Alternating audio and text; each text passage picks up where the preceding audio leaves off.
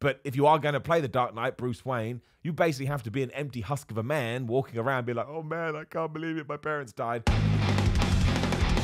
for another Bald A-hole here. Thank you for joining me as always. And the Batman is out today. We're going to have a review on this channel at some point because I saw it actually like over a week ago now. It was meant to go up a couple of days ago, but life is like, I just want to talk about it. And of course, because Robert Pattinson is doing his PR rounds and his interviews and talking to people, someone, thank goodness, said to him, hey, Robbie, how did you get in shape for the Batman? We actually have done another video about this, but he had one very specific thing that he did say, and I wanted to talk about it. It comes from people.com, who have done an article about all this because they say, as the days ticked by before Robert Pattinson had to go shirtless for the new Batman reboot, he was cutting down his diet so much that he was counting sips of water. Because Pattinson said, I had about 3 months before the movie started, and then you're working out before and after work all the time, he told people, blah, blah, blah, blah. As the shoot days grew closer, Pattinson had to be careful about every single thing he was consuming. You just cut down and cut down and cut down before a couple of scenes with your shirt off, and you're counting sips of water. Pattinson agreed with Parsons that knowing that he had to go shirtless in the movie was motivating. Oh yeah, the star said with a laugh,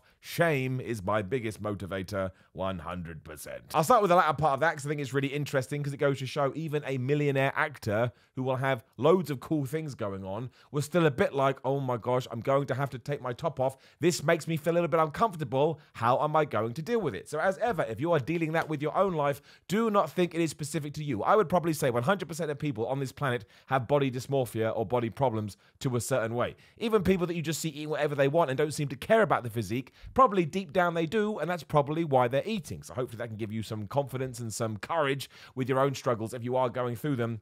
But this water thing is getting a little bit out of control. Now, we have to look at it in the context that it's presented in, right? If you know you have one specific day when you're doing a shirtless scene, you probably are going to cut out as much as possible. Like, let's say you're doing this on a Tuesday.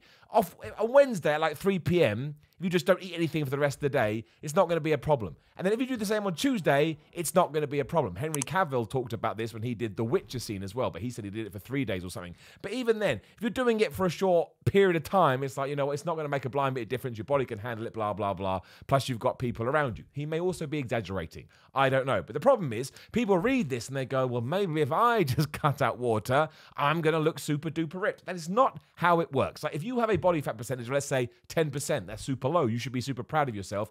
You can drink a bunch of water and you're still going to look good. Now, if all of a sudden you become an actor and you're going to do a shirtless scene, then sure, if you drink less water, of course you're going to look more shredded because there's less in your tum-tum. That's all it is. And of course, when you drink water, it goes to your muscles, blah, blah, blah, so on and so forth. So this does stand to reason. And I think where it comes from is this idea of water cycling, which is a very, I don't know, I guess prominent tactic when it comes to bodybuilding. And basically all water cycling is when it comes to bodybuilding is that let's say you've got a show on Saturday. On Monday, Tuesday, and Wednesday, you are going to drink a hell of a lot of water, more water than you would usually drink. A couple of days before, though, you then reduce that right down to even less than you would be drinking normally because the idea is you want to support subcutaneous water reduction. And again, I'm going to talk in layman terms here because that's what we do on that channel. That is basically what you do in order to try and get the muscle closer to the skin and get rid of all the water that may be in between. Now, you can actually screw this up as well because some people don't take enough water in and they look really flat when they get onto a bodybuilding stage because, of course, your waters are muscle, blah, blah, blah. We don't need to get into it. So there is a method to this madness. Of course there is. But these are people that have a very specific day in mind. This isn't something you should do all the time. You need water. You are water. The human body is like 75% water. So why the flub would you not be drinking water? But given that it's become part of the, I guess, celebrity fitness consciousness now, because a lot of people keep talking about it, I kind of feel like we need to draw a line under it. And even Robert Pattinson said, if you read most of his interviews, he's like, yeah, I was pretty tired and I was pretty worn out when it came to Batman. I mean, it wasn't just because of his fitness regime, but it was also because he was in that suit. It's an amazing interview. I can't remember who it was with now, but he talks about how he was in that suit for so long, and because a lot of the scenes were shot at night, and because he wasn't allowed to leave the set when he does have the bat suit on, that basically when he was done, when the Batman was recorded, he was like, man, I'm green. Because I've had no sunlight coming towards me, which is actually a Batman storyline they could do in the future. If you are a fan of the franchise as well, I would suggest trying to hunt down his GQ interview, I believe it was, where he talked about because it's such a draining experience, he kind of felt like he had to hit rock bottom in order to play Batman. And I'm like, Robert, I'm sure you understand this. I mean, that's why you're talking about it. But that's exactly how you do need to feel. Again, we're going off on a tangent here, given the title of the video. But if you are going to play the Dark Knight, Bruce Wayne, you basically have to be an empty husk of a man walking around being like, oh man, I can't believe it. My parents died. And I'm never going to get over it. Because, of course, let's not forget that he's lost his parents, which is terrible. But the way he decides to deal with it is by running around as a bat. Now, I'm a huge Batman fan, but that's pretty crazy. So, yes, always remember that being fit and healthy is the most important thing. Because it's so easy to just go on the internet and type in, oh, what should I do with water, or water cycling, or dehydrating myself, etc., to try and look good. But let's be honest with you, if you're just doing it when you're walking around your house to pop yourself, or look good in the mirror, just don't bother. And if you are going to do it, for the love of everything, do it with a personal trainer, or do it with someone that actually understands what they're doing. There are a load of techniques when it comes to fitness and bodybuilding in the gym that are quite dangerous, because you are mucking around with your hormones, and you are mucking around with basically nutrients that you need to get in your every single day life. And why would you even want to look amazing if you feel really terrible inside? I mean, what's the point of that? It's fine to do it for a little while. It's fine to do it for a job, especially when you're being paid $1 million. What a great motivator that is.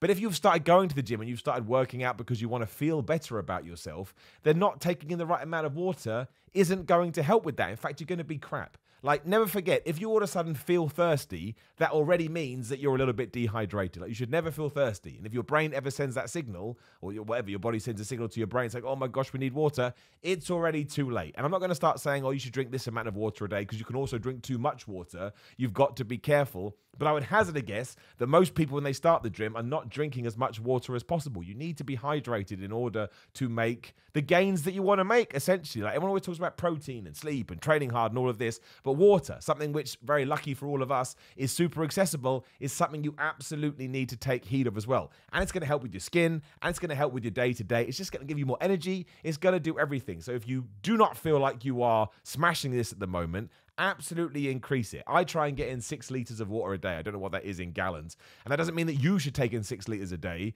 but that just makes me feel good. And yes, at first you go to the toilet a lot. Of course you do, especially if you do something like water cycling. But when you find sort of your balance with it, your body understands what you're doing and it does calm down. So don't stop drinking water because you're like, oh my gosh, I go to the toilet all the time. Unless it's absolutely crazy. Again, please do be careful with it, because it's the same kind of thing. People read, oh my gosh, I should dehydrate myself, so they go and do it. And then people may hear me going, oh my gosh, he's saying drink more water. I will go and drink way too much. Everything in moderation. So just add like a couple of glasses today if you think you are under, and take it from there. But never ever underestimate how important water is. Not just for lifting weights, but basically existing. And that's it. Probably the last video we'll do about Robert Pattinson in the Batman until the Batman 2 comes out. And if you're like me, you want everything to evolve. So when we get to that sequel, I expect him to be absolutely tonked. I mean, it won't be, because that's not his thing. This goes back to a couple of years ago when he dropped that quote in an interview where he said he didn't even work out for the Batman. And yes, he was trolling us, but it still doesn't mean we can't talk about it. That was a funny thing in the comments. Everyone was like, meh, meh, meh. It's like, well,